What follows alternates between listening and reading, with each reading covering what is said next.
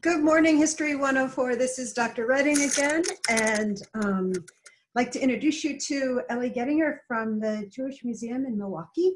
And she is an expert on many of the questions you've been posting in the discussion forums. So she and I decided perhaps she could tackle some of those questions in this format for you all. So good morning, Ellie.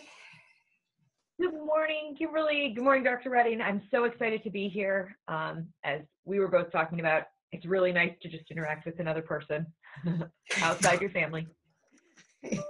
Much as we love our families, yes. We love our families, but we like to talk to other people too. All right. Can you say maybe just a little bit about how you got into this line of work? Sure. I went to school. My major was Jewish Studies and History, and my focus has always been kind of more the modern Jewish world, Judaism post-Enlightenment, and what that looks like. I moved to Milwaukee to take a different job in the Jewish community. And when Jewish Museum Milwaukee was opening in 2007, actually it was the year before it opened, I came on board as their education point person. And at that time I had no museum experience, but what I did bring was this sense of connections and connectivity in Jewish history, and then also a sense of outreach and engagement, which had been my previous job. And I'd love to say, I feel like I've really grown in this position. For all of you guys who are thinking about any form of work, any project you can come in on the ground floor and build, it's a tremendous sense of satisfaction and seeing, how people respond to it and how it changes and grows over time. The museum is my first child. Super. Thank you. So what I kind of have done is clustered some of the questions from the discussion forum into, I think maybe 4 or 5 different categories. And the first category was this question of Jewish identity and what counts as Jewish and why the Nazis chose that population to target. Those kinds of questions. Probably a very huge, massive answer. Yes, there are whole books and college level courses on this particular question of Jewish identity. Within the Jewish community, this is a contentious question. This is not a question that it's like there is one pat answer. Historically and religiously, you were considered Jewish if your mother was Jewish, which meant that and if you think about this from 1,000 years back, it's not always easy to identify who a father is, but you can always tell who someone's mother is, and that's a way of really understanding. So Judaism was matrilineal. In the 1980s, the Reform movement, which is kind of the most liberal of the organized Jewish movements in the United States, actually internationally, made a decision at their convention to say that you are Jewish if either your mother or your father was Jewish. So they made it a patrilineal question. Mm-hmm. Within other branches of Judaism, that patrilineal descent isn't recognized in the same way, which means that there's some people who identify as Jewish who aren't always recognized by the entire Jewish community. This is why this is an incredibly complex question. For the purposes of the museum, we tend to go with you're Jewish if you say you're Jewish. And because we are not the arbiters, we're not part of a religious movement in any of those cases. For Hitler's definition, and this is one of those things that's incredibly complex, he made a definition that you're Jewish if one of your 4 grandparents are Jewish. And if you think about that, what I just said to you, that means that if it's not your maternal grandmother, that you might not have been identified by the Jewish community as Jewish, and you might not have been identified personally as Jewish. Think about how closely tied you are to your grandparents and their identities. If you don't understand, if you're not close with your grandparents and you don't understand, well, one of my 4 grandparents are Jewish, there is a good chance that you don't actually, you might not have even known that you had this Jewish ancestry. Right. Might have been the sort of thing that a grandparent would have covered up as well. If they converted, they didn't want people to know that they were Jewish. There was a stigma there potentially. So this was the sort of thing that there were records and people were using these records and they were documenting this kind of, you're Jewish if you have one Jewish grandparent, really is only taken on as the definitional piece in Germany and in the pre-1939. Once they move into Poland and, into Russia and all of these other places, they can't go into like that. They don't have the time to get into the ancestry, but it's really within Germany, Austria, Czechoslovakia, those tend to be the places where you see these kinds of definitions coming in. And it's complicated. Our exhibit next year has this amazing, for the spring, we always do a Holocaust exhibit. Right. And this exhibit is called To Pain is to Live, and it's an artist who is in Terezin. And one of the pieces that he reflects, it's fascinating. It says, it's a piece he did while he was in Terezin. It says, "Here come the Christians." And it's about these people who have 1 out of 4 Jewish grandparents who consider themselves Christian. And it's a piece that I want to learn more about, that I don't know as much as I should. So that's coming up next spring? Next spring, yeah. Okay, awesome. I think that's the same time that the Traveling History Unfolded exhibit is at the Milwaukee Public Library. Oh, nice. So maybe I can arrange a joint field trip. Yeah, tag team field trip. Well, thank you for unpacking a little bit of really question. Yeah. There was another really vivid, powerful exchange on the discussion forums about the Kindertransport. Mm-hmm.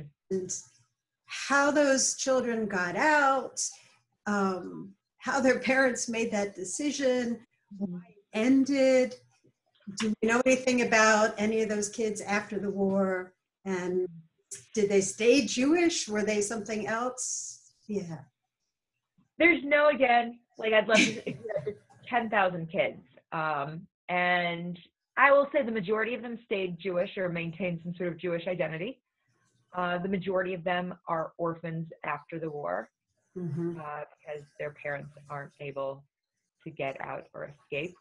And there are some relatively, actually maybe in less, she doesn't go to England, but in a similar program, Dr. Ruth actually ends up in Switzerland. Wow. The Dr. Ruth. The Dr. Ruth. There is a fabulous, if you guys are looking for media, a fabulous documentary about her life. It's called Ask Dr. Ruth.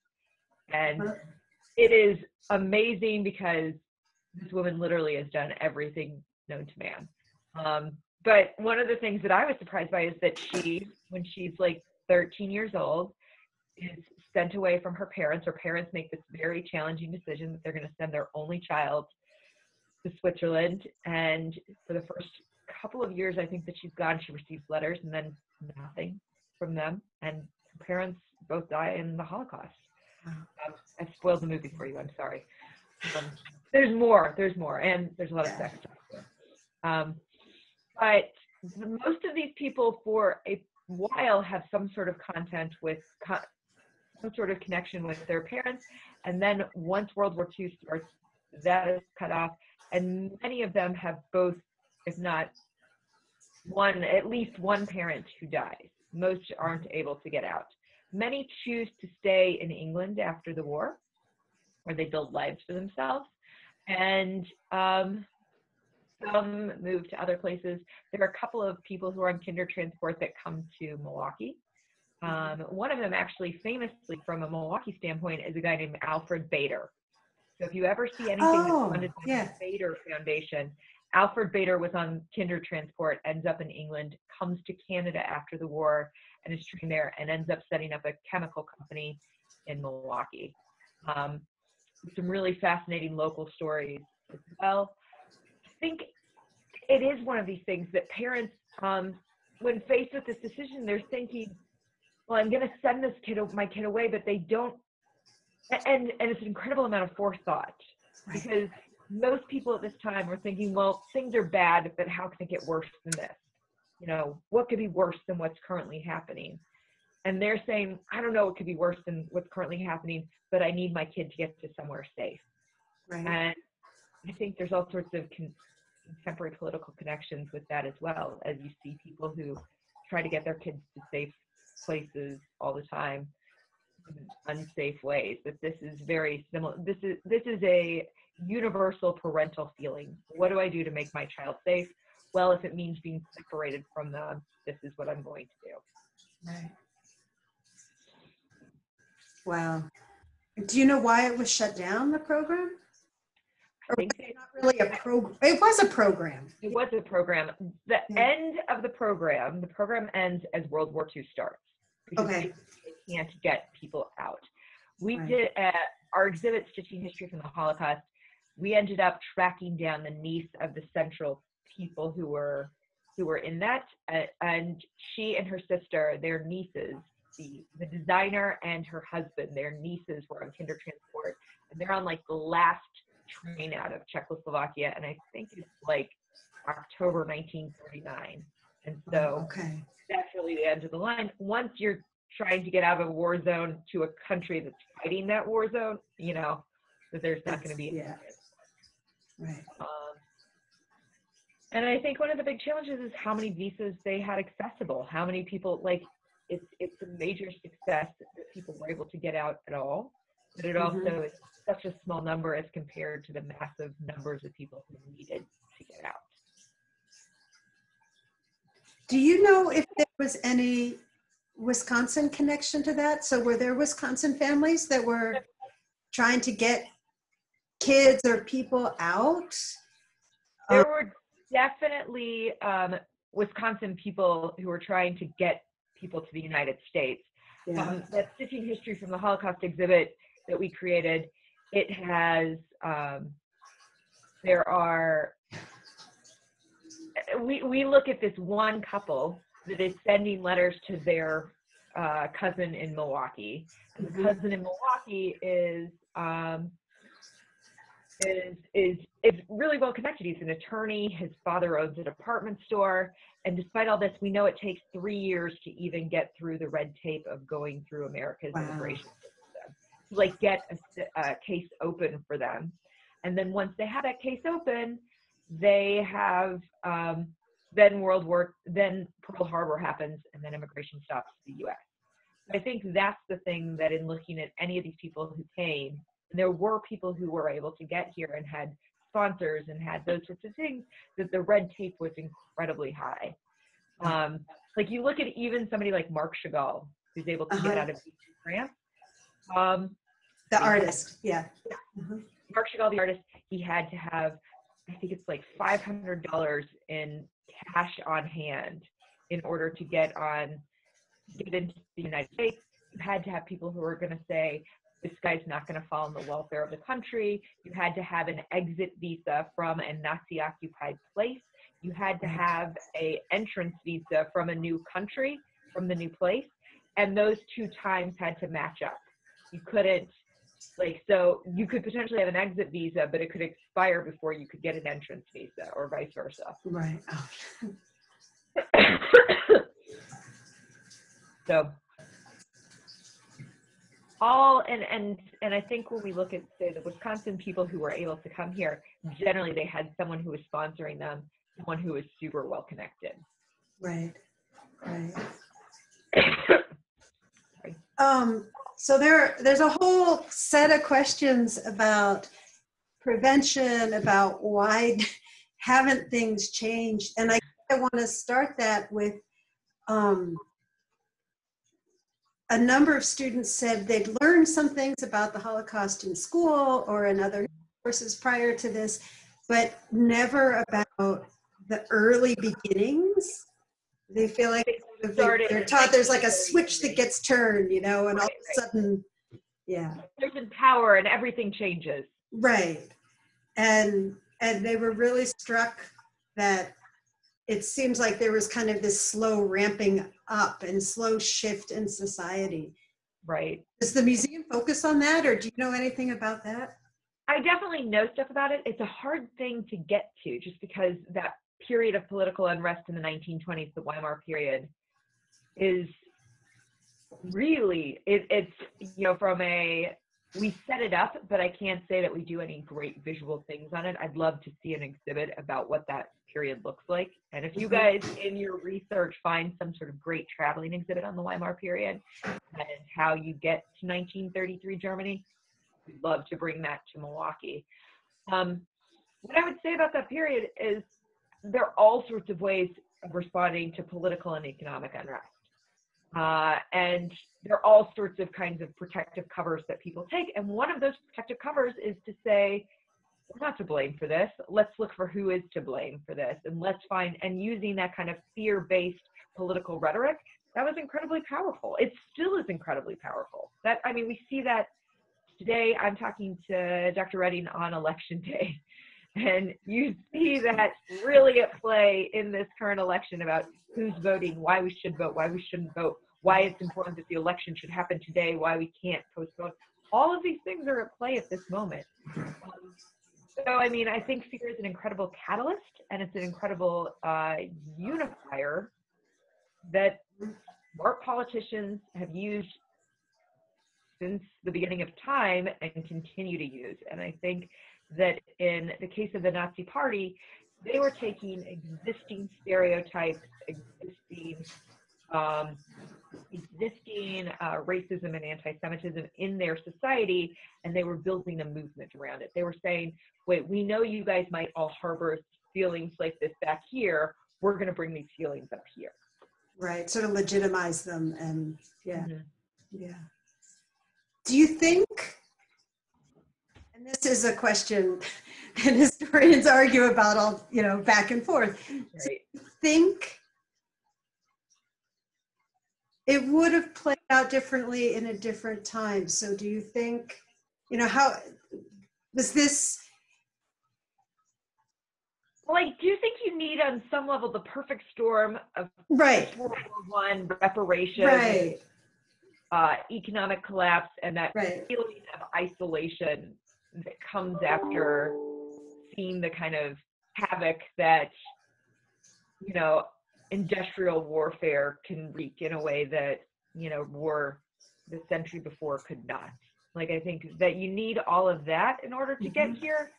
Could it have come later? Maybe. I mean, we continue to have war crimes and things like that. I mean, we're not getting smarter in that way. And we continue to use propaganda and fear-based rhetoric to mobilize people to do things. So I don't know if it has to be solely at this time, but I think you need to have some sort of great cataclysmic event like World War I to get to this point in history. Some kind of crisis or set of crises. Yeah. Right. Yeah. Here's hoping we're not in the middle of something like that. And we're in doomsday scenarios all the time.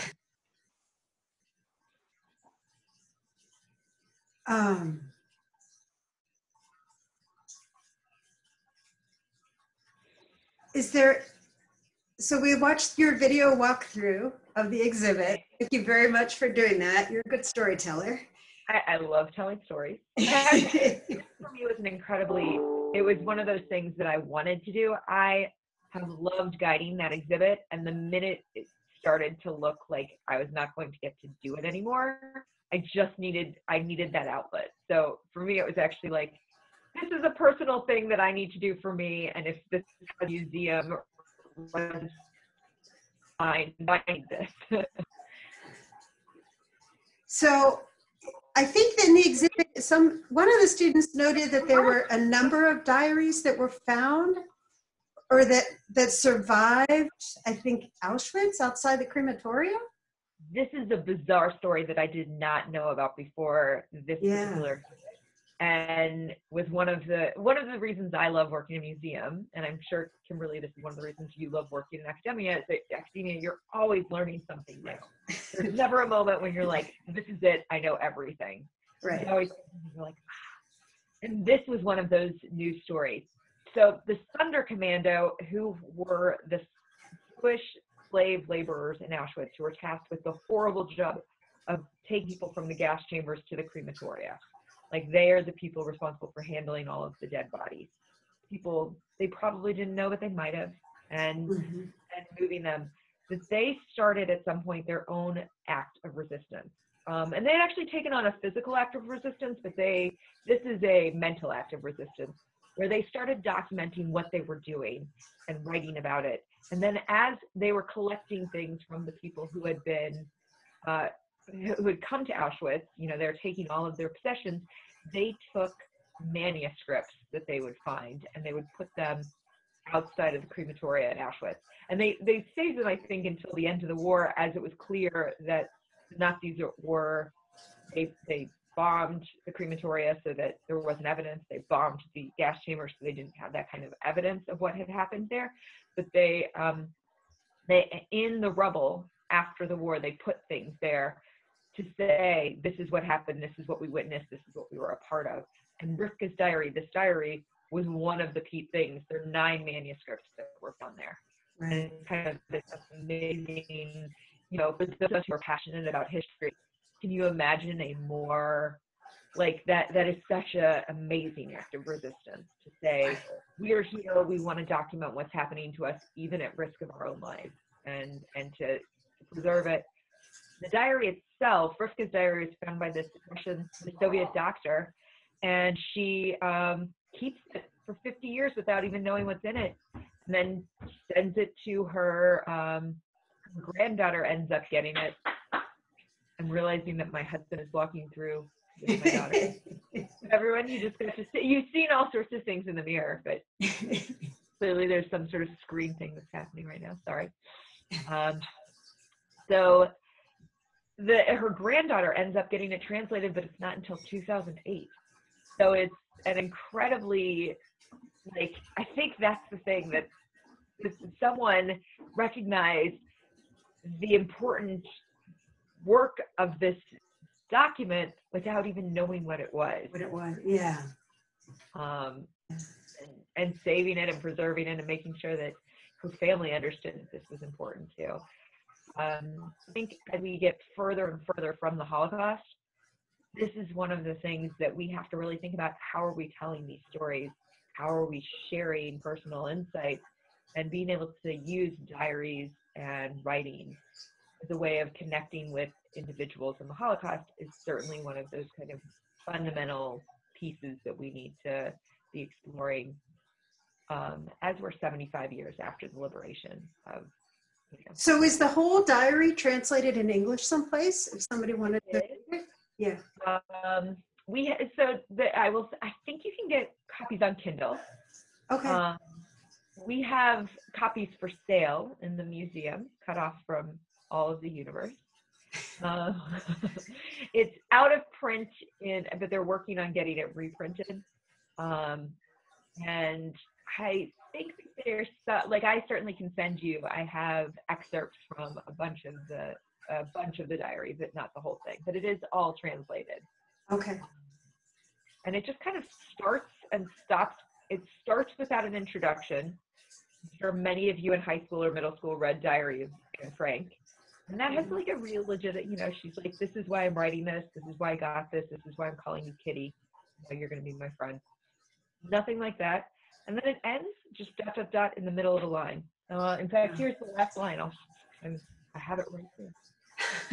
My very well bookmarked copy of Rywka's diary.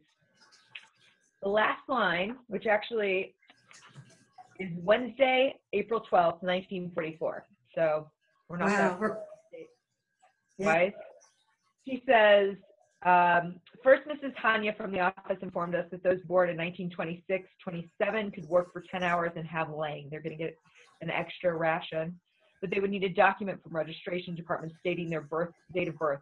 I'm afraid nobody will apply. For now, I'm glad about this turn of events because I was born in 1927. That actually, ... She wasn't actually born in 1927. She was born in 1929. So I think she's writing it here in the hopes that maybe she can start convincing people that she was born 2 years earlier to get the extra ration that she might need. Wow. This is 4 months before she's deported, but she stops writing for some reason. We don't know. Maybe it's hunger, maybe it's inability to have time, who knows. But the document is important enough to her that she takes it with her when she is deported to Auschwitz. Wow. Thank you. Emotional. Is there anything else you want to say about the exhibit or about or anything? Just sort of a free. I think for me, one of the things, and I hope this came through in the video, is that for us, we don't know exactly what happens to Rywka. And I think that's one of the things we don't know with our stitching history from the Holocaust, the dress design exhibit. We don't know exactly what happened to them. We know they both died. We're not entirely sure where. Mm-hmm. But sometimes we get really fixated as historians on this kind of method and manner of death. And for me, with Rywka's diary, with stitching history, it became more important to really reflect on how people lived and who they were. And I love that this gives us a way of exploring someone who probably didn't survive the Holocaust. A lot of times when we're talking about getting that sense of who someone was, how they lived, the only way we can do that is through the survivors themselves and their stories about their lives. Right. So this is kind of a conduit to get into someone who probably didn't survive. We're not 100% sure, but to get a sense of her life and who she was. And I think that that's an important way of transmitting and understanding history as well. Absolutely. Thank you so much, Ellie. I really appreciate you taking the time. Thank you. This was a pleasure. And if any other questions come up, I'm sitting around working from home. Okay. Thank you so much.